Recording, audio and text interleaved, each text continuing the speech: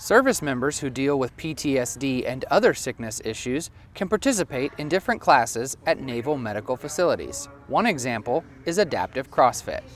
Today we are at the Fathom Adapted Strength Training Clinic at Fathom CrossFit. It's one of the clinics that we offer to our recovering service members in health and wellness. This clinic focuses not only on adapted programming, so if someone has an orthopedic injury, something that's preventing them from doing typical CrossFit programming, they're able to learn modifications and adaptations on how to do the program. This class creates a positive environment for the patients.